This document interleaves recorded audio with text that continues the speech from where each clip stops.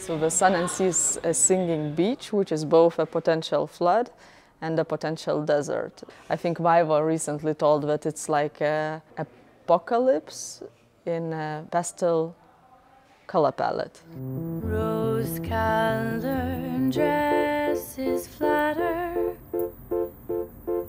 jellyfish dance along in pairs.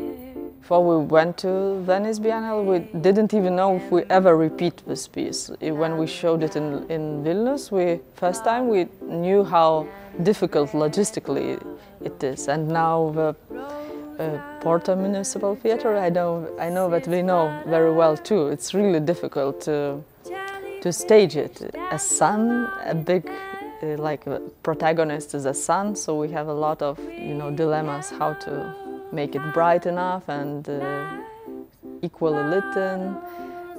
We have a lot of beachgoers who are joining locally and who are bringing the site-specific feeling that the beach is local too, even though they're singing in English. But we have a shower which pretends to be a sea, but there are many also rules what not to do, not to look upstairs to the audience, not to whisper, not to react to music. So we teach them how to be on a beach, but other than that, they have to have a good time.